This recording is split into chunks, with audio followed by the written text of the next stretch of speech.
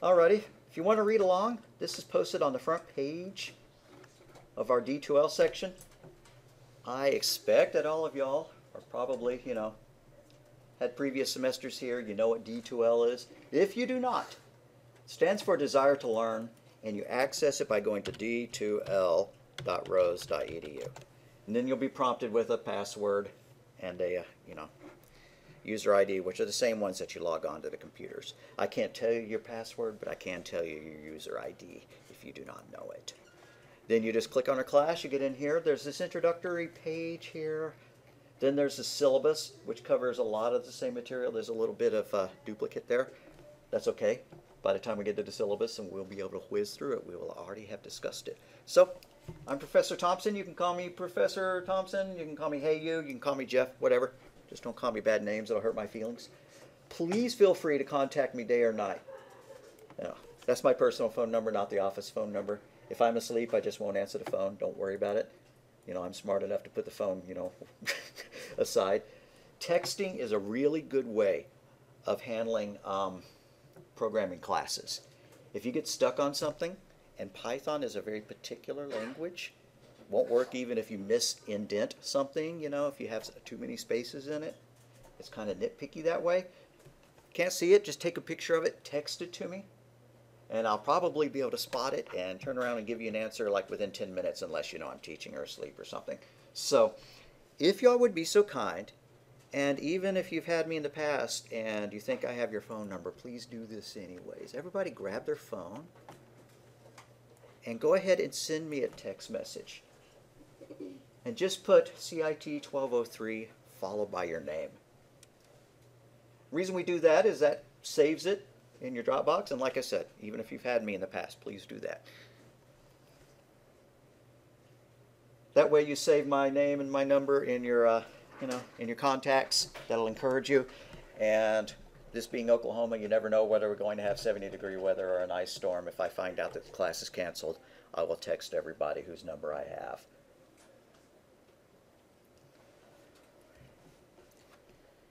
All right, I am not proceeding until I get some numbers. Okay, Adrian was the first. Zach, excellent. So thank y'all very much. I appreciate it. You know when and where to meet because you're already here. Since we missed Monday, we're going to have to put in an extra hour and a half here, so you're not leaving until 10. I'm totally kidding. We're actually going to get out early because we're going to cover the syllabus. We're going to cover the introductory material. I'll ask y'all to write a very, very short little document, and then we'll be done.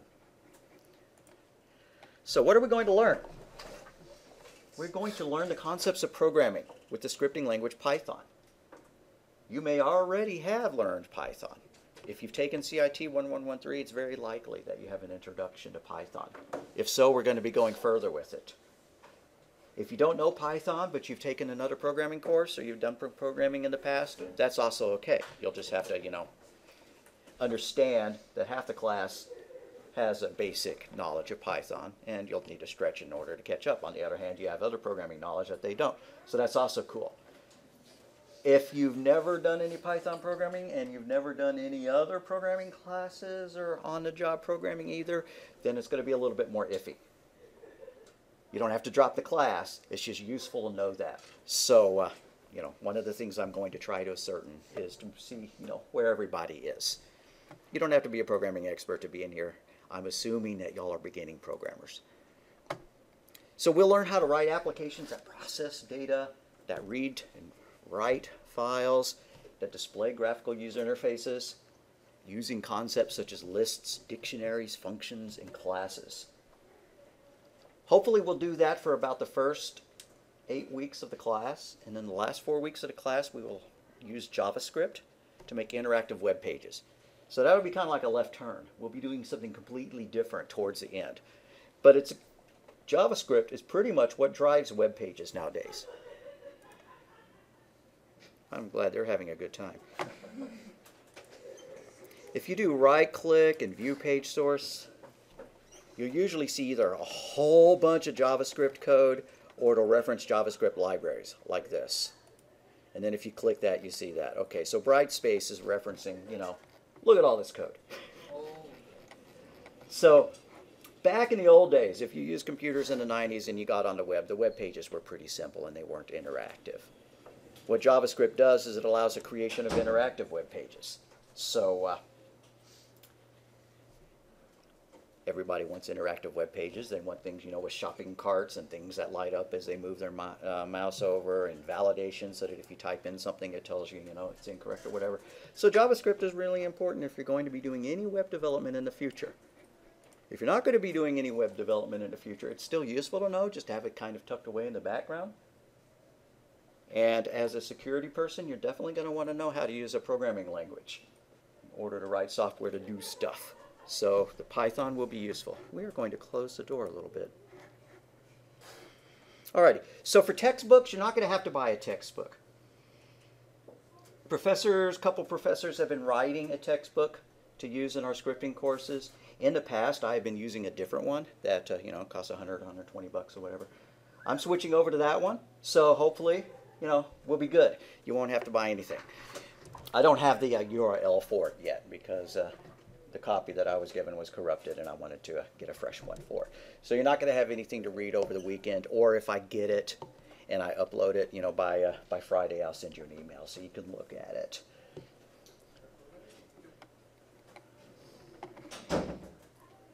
So I'm going to ask you to read the syllabus. I'm also going to go over it in class.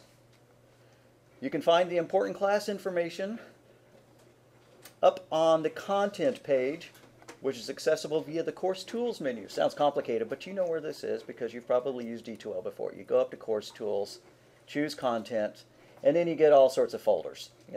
Right now there's not a lot here. But as the lectures are uploaded, the videos that I create are uploaded, they'll be here. As the notes that I take are uploaded, they'll be here. If I make any PowerPoints for you, which I'm certainly going to be doing, they'll be uploaded there as well. You'll find everything there except for your assignments. You can also get to that stuff from the quick, let's see, zoom out so it looks the same on mine as it does you. The quick links menu over here. This is just a little shortcut to the stuff that's in the contents folder up here. Exact same stuff. So the syllabus is in the class information. There's a couple documents in the important school information, like if you want to go look at the student handbook or important spring dates. What's the most important spring date? Spring break. Okay, there we go. Yeah. And then a link to the Dropbox, which isn't, it just takes you to the same place that clicking Course Tools Dropbox does. Just, 2 links to the same place.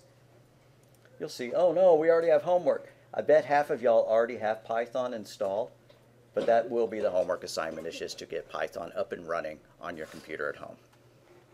If you're not going to do development on your computer at home, that's okay, because you can always use the computer lab that's right across the hall. It also has Python installed on it.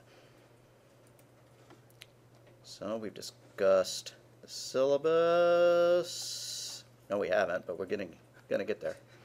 We will use the Python 3 scripting language. There are 2 major versions of Python that are kind of currently out there, Python 2 and Python 3.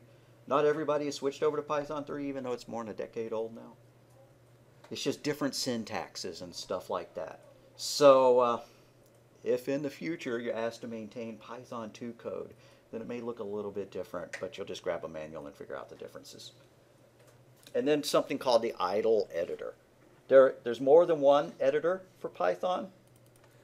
Idle comes with Python, so you don't have to install anything extra once you install Python. That's the only reason that, since it's the default one, it's the one that we're going to use. Why is it called idle?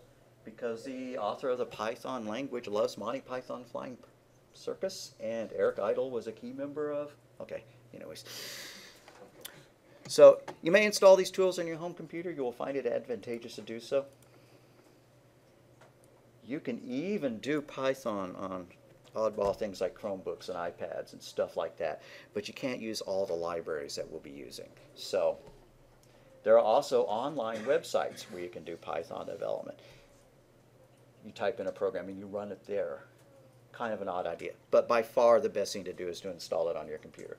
Works on Macs, works on PCs, Windows PCs, works on Linux, so you'll be all set. So assignments and due dates are all posted in the Dropbox. You'll just scroll up, course tools Dropbox. Right now there's very little there. We will add on as we go. I'm using or creating different course material than I have in past semesters just because I don't have that textbook now.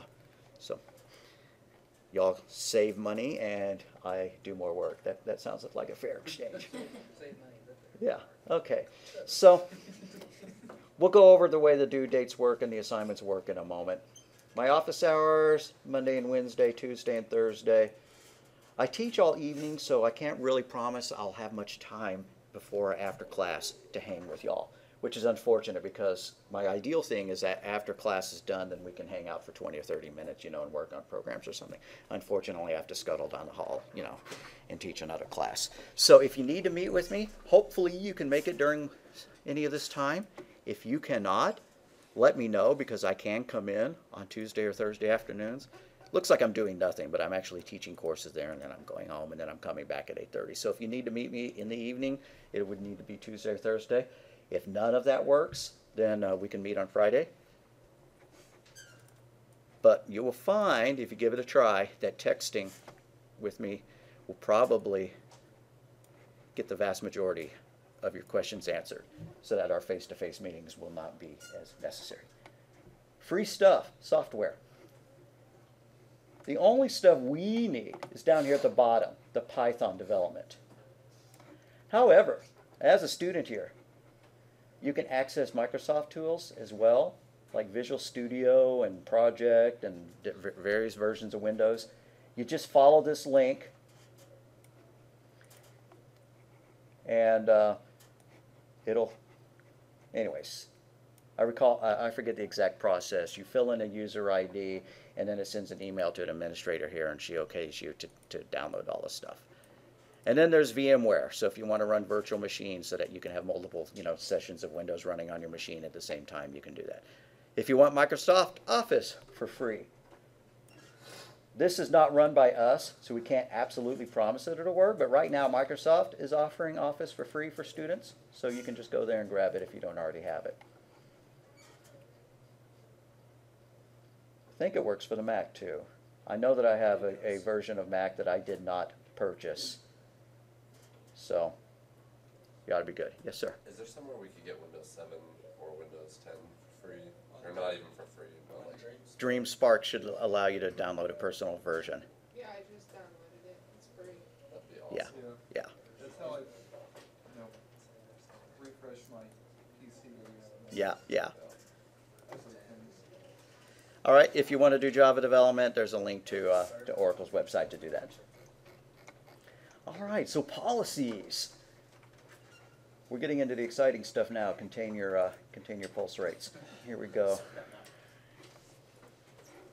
Whenever you view a link in D2L and it pops up in this preview, you may be happy with it, but if it's a PowerPoint that's 40 or 50 pages long, this preview is going to really stink. So you're going to want to download it and view it. But for PDFs, it's fine. But I'm going to pop this open anyways. So that's my name, Jeff Thompson. I'm downstairs in room 102. My office hours are posted. If you want to get in touch with me, there's my phone number. You've already entered it into your phone. If you want to email me, you can either email me through D2L or you can just, jgthompson@rose.edu. The prereq listed is for you to have taken CIT1203. And I recognize a fair number of your faces, so I know a lot of y'all have. If you have not taken the prereq, then I just kind of need to know what you do know. So we'll work with that in a minute. The format of the course. It's a hybrid course, meaning that there is a lecture component, which is when I'm sitting up here, and we're working on stuff together, and then there's an online component. Pretty much the online component is just the the assignments that you can download and work on your own, and any PDFs and online books and stuff like that. But you'll be able to watch the videos as well. So if you miss a day, you can watch a video. You can follow along and do the online assignment and upload it. Even though you didn't get it done that day, that's totally cool. I'm going to give you credit for it as long as you get it done in a month. I would do it more quickly than a month, just so that the information is fresh in your head. So if you miss a day, just plan, on the next day or the weekend or whatever, watching the lecture. You'll be a lot better off if you do watch the lectures you miss than if you don't. I really promise that. Okay, so your technical requirements, you're going to need Windows, Mac, or Linux with the Python development environment. If you don't have that, I would plan on using the lab up here. If you're not going to do either of those things and you want to do something perverse, like doing it on an iPad or a Chromebook, yeah, you're kind of on your own. I'll help you a little bit. This statement needs to go. Course is not delivered entirely online. During the fall it is. During the spring it's a lecture class. So what will we be learning? Scripting using the Python language, understanding arrays, lists, dictionaries, parameter passing, class creation, using libraries to display windows and graphics. Input and output so that you can type stuff into your program. It can read from a file, write to a file, and to create web pages with JavaScript. Competency will be measured through the use of assignments, chapter quizzes, and 2 exams. I say 2 exams here, and then down here in the schedule I say 3 exams. Apparently I'm schizophrenic. I'm not sure which we're going to do. I would bank on having 3 exams, so I need to revise that. Information on where to go for help if you can't log in is on that page. You forget your password or you can't access email. Everybody knows that you have an email account, right? You can go to Gmail and just say, you know, my name at raider.rose.edu. So grading. We will do stuff in class. So those are the tutorials. I will often call them in-class assignments because we're doing them in class. Also, occasionally there will be quizzes posted. Quizzes, ooh, scary. Not really. If you don't make a perfect grade on the quiz, you can just take it again if you want. Yeah. You make a 70 out of 100, no problem. Just take it again and get 100. I consider the quizzes to be a learning tool more than a proficiency measuring tool, if that makes sense. Where does your proficiency get measured? When you actually do the homework. So, assignments may be given from the book. Well, that's not going to work. Or from material created by the professor. Yeah, that's what we're going to do. And then exams. We'll have a couple of exams. A couple to 3. Each one's worth about 1/3 of the grade. There is kind of a caveat here, though. This makes it look like you could make 100% on the exams, come in and take 100% of the daily assignments where you're just typing in, you know, along with me, and then completely blow off the homework and pass the class. You actually need to finish 50% of the programming homework. If I assign 10 homework assignments, I want you to do at least 5. I want you to do them all.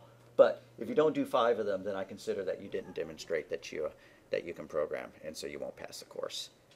I almost never have to invoke that rule. I can't give you grade information through email or text, so it will always be posted online in D2L. The important dates: spring break. The last day to withdraw is sometime in April, and then our final exam is on a Monday in May, May 8. We might shift the exam dates a little bit around. If so, you'll get ample notice, at least a week, that has changed. So, grading policies. The program has to at least be able to run in order to get credit. I'll give you an example of a program that doesn't run. Don't type this in because it's not going to run. What I did is I loaded idle, the editor. I did file new. I'm going to change the options so that you can actually see what I'm typing here.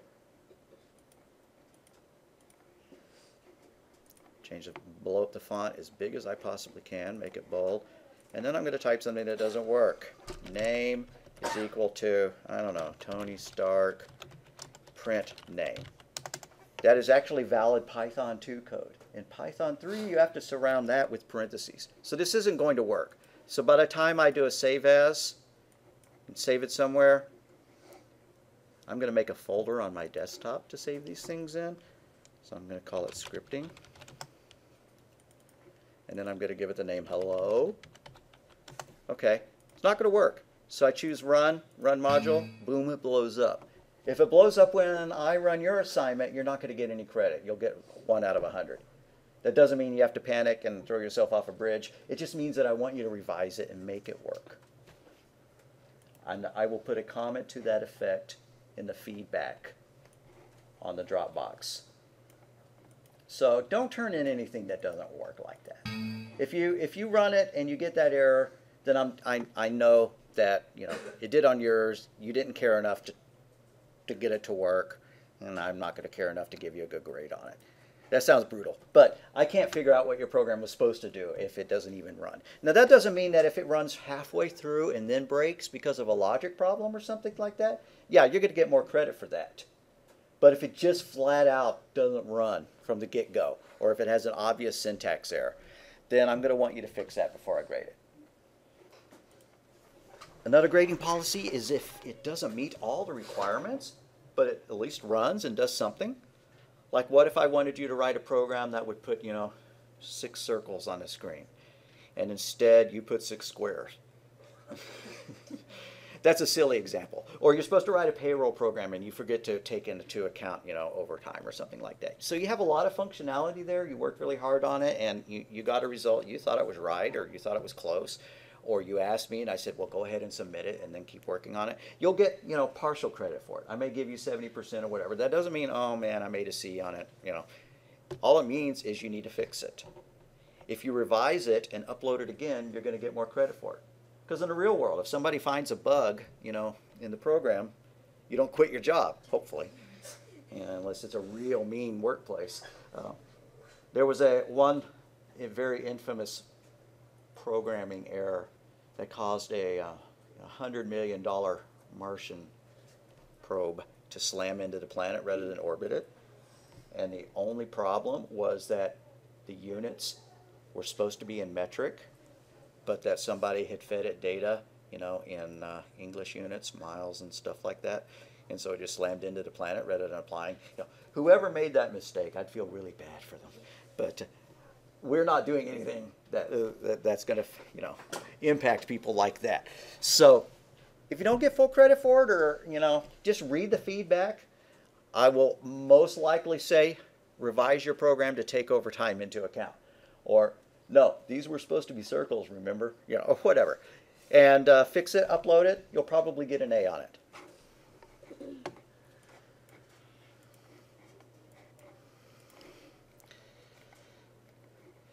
So generally, program assignments are due a week from when they are assigned. If I gave you an assignment today, I'd want you to get it done by Tuesday midnight so that we could talk about it next week. Unless specified otherwise. If I think it's a really complex assignment, you might get more time. If it's due during spring break, no, I'm not going to make it due during spring break, so you're going to have 2 weeks. All the due dates will be specified in detail. You'll never have to wonder. If you turn in something on time, woo, you get a 10% bonus for it.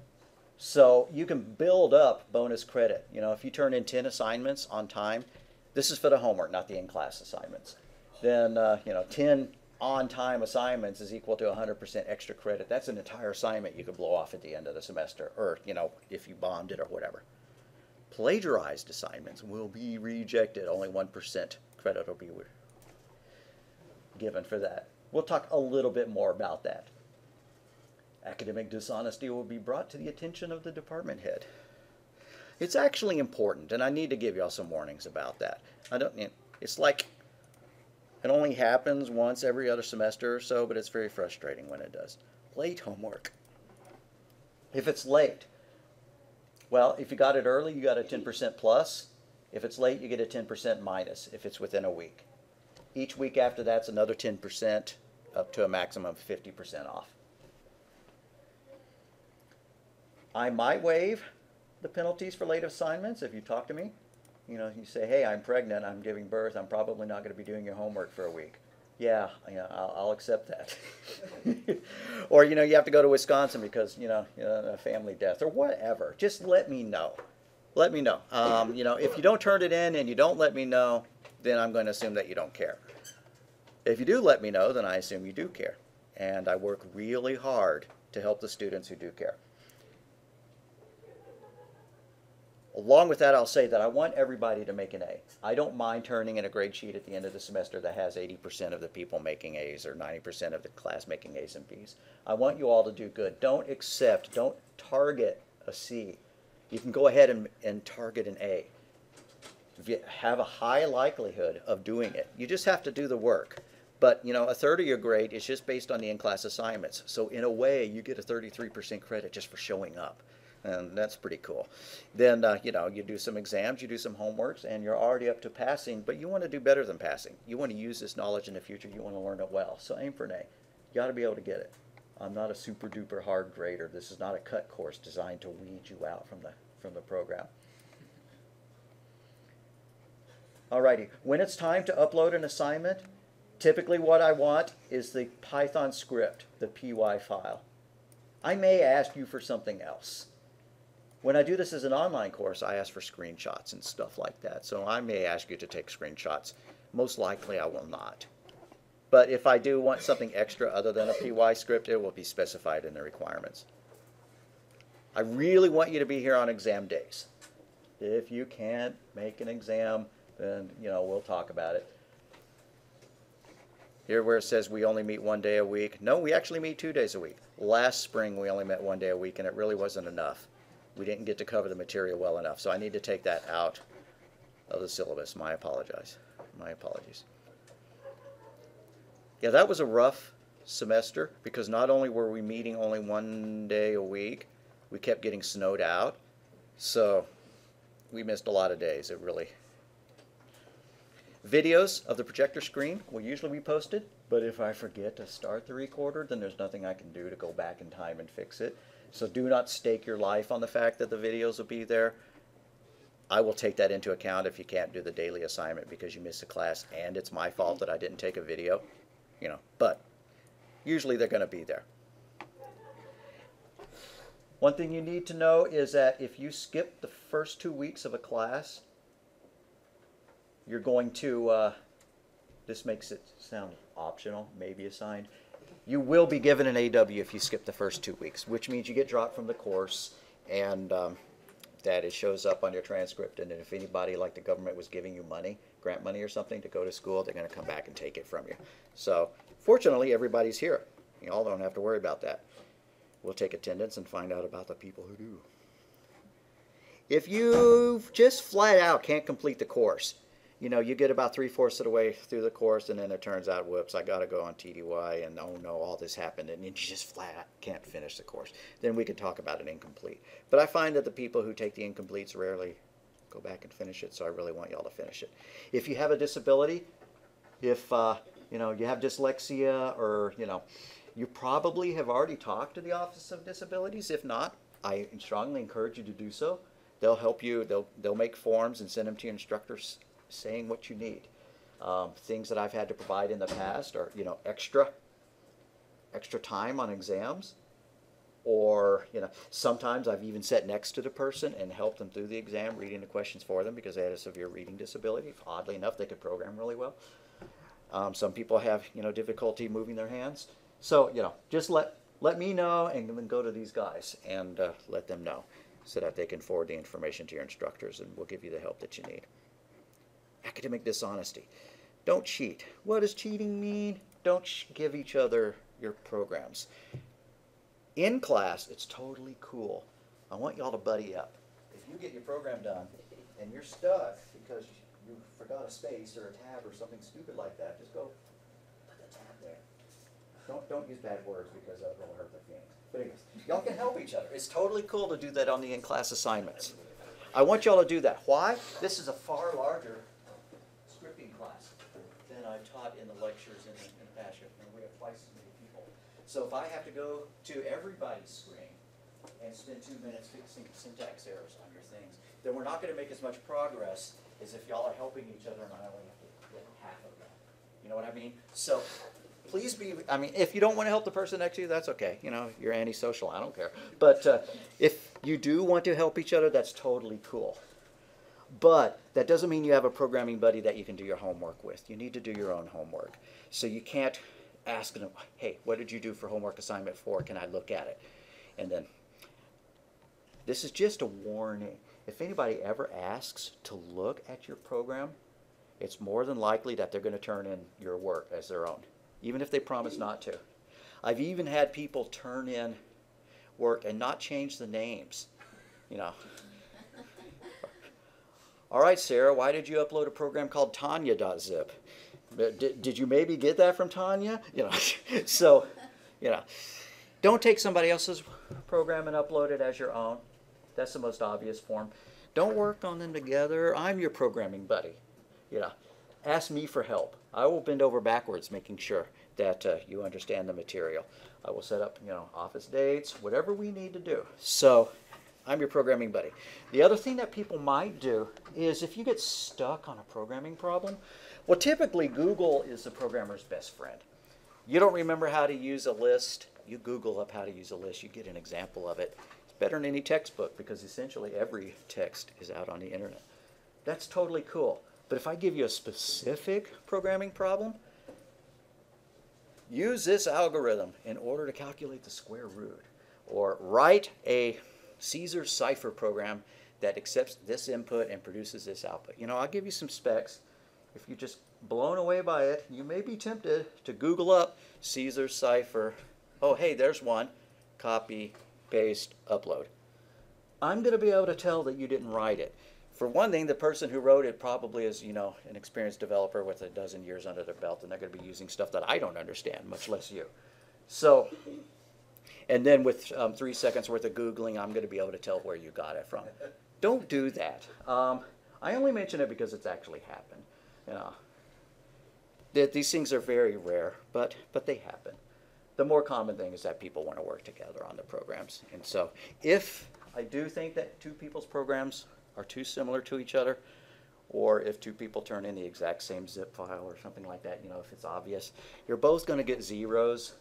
The most lenient I'm going to be is I'll ask y'all to rewrite it and to make it obviously your own. That would be leniency, and then maybe you'll get credit for it, or you may be stuck with that 0 on that particular grade, and if it happens a second time, then we would raise the issue with the dean. So that's almost enough said about that. The last thing is that the exams are given online on the computer, you know, multiple choice and fill in the blank and stuff like that.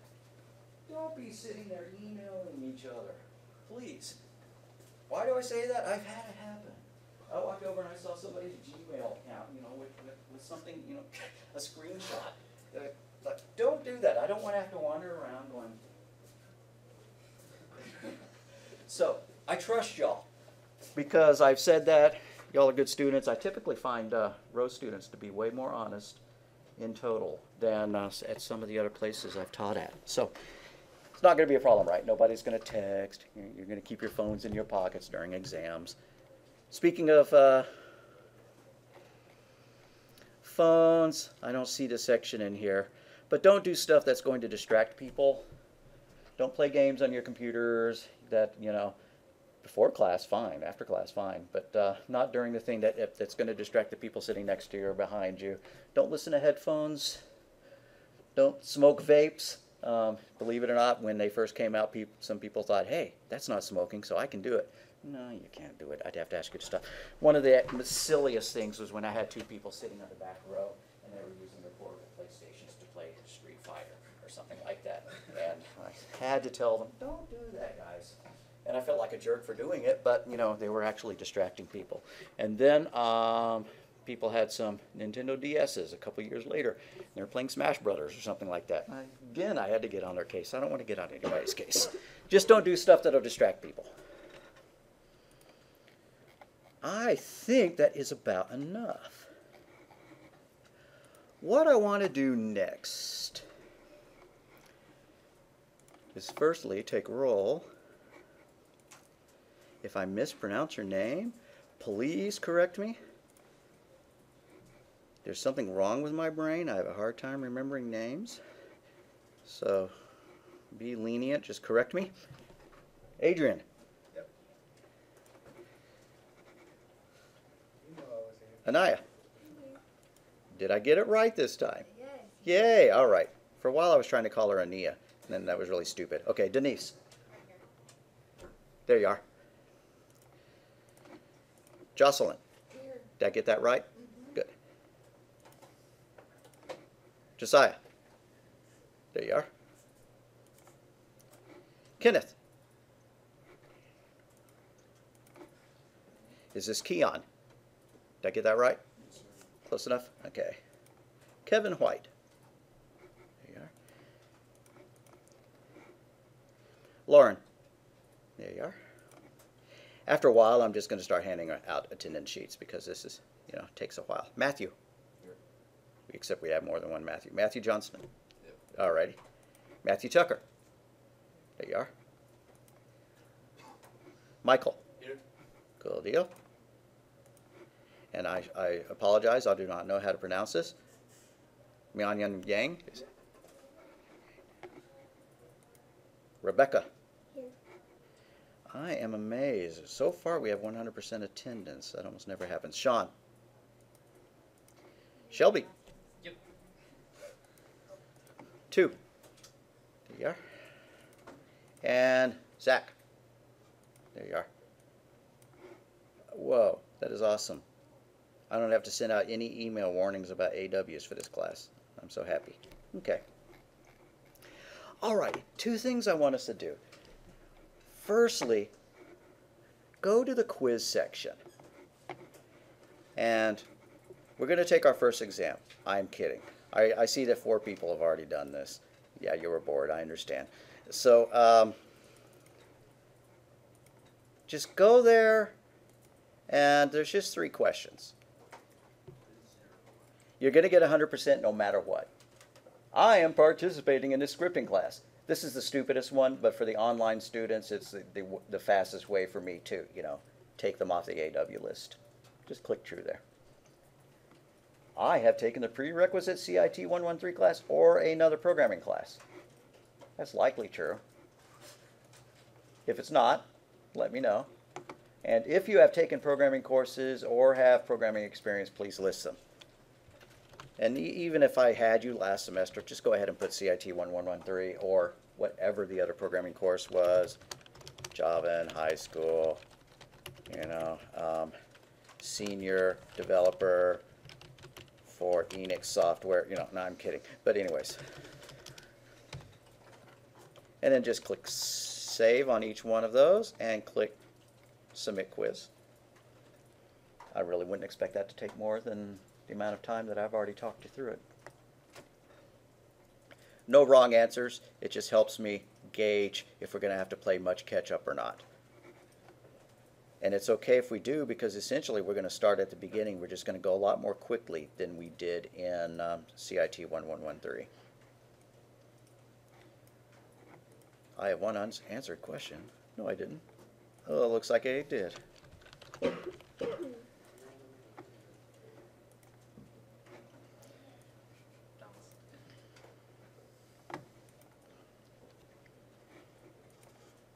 All right.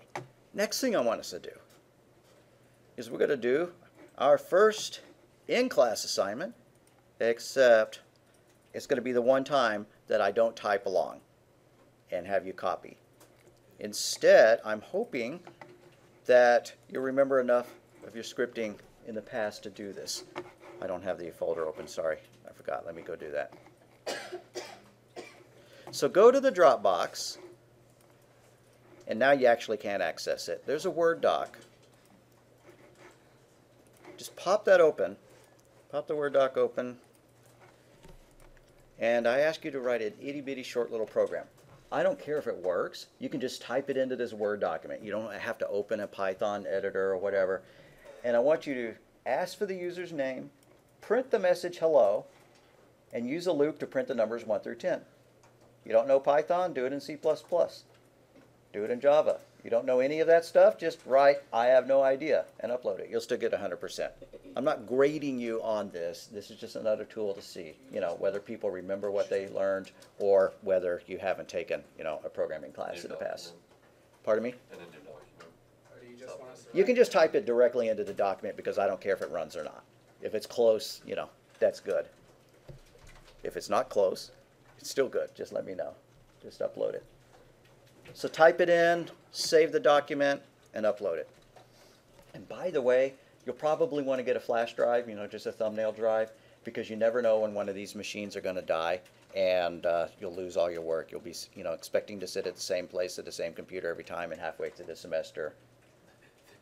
Or, That happened last Yep. semester. Yep. That did happen. fit that. We had to redo all the computers. Yeah, so just expect the worst and back all your work up to a flash drive. Some of the computers, classroom computers, refresh themselves every night, so none of the work gets saved. I do not believe these to be that case. If we find out that to be the case, you'll certainly want to bring a flash drive. 83 is off right now, but I don't know when it will be turned back on. Oh, okay, cool.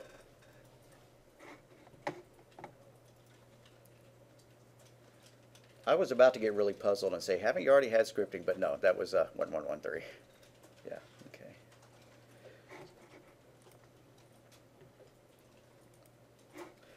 When you're done with your Word doc or whatever you're doing it in, just upload it to the Dropbox.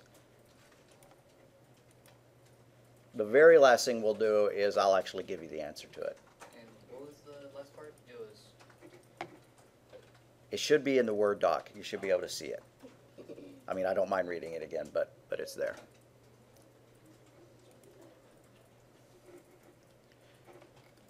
So I expect all of y'all know how to use D2L, but I'll walk you through it anyways.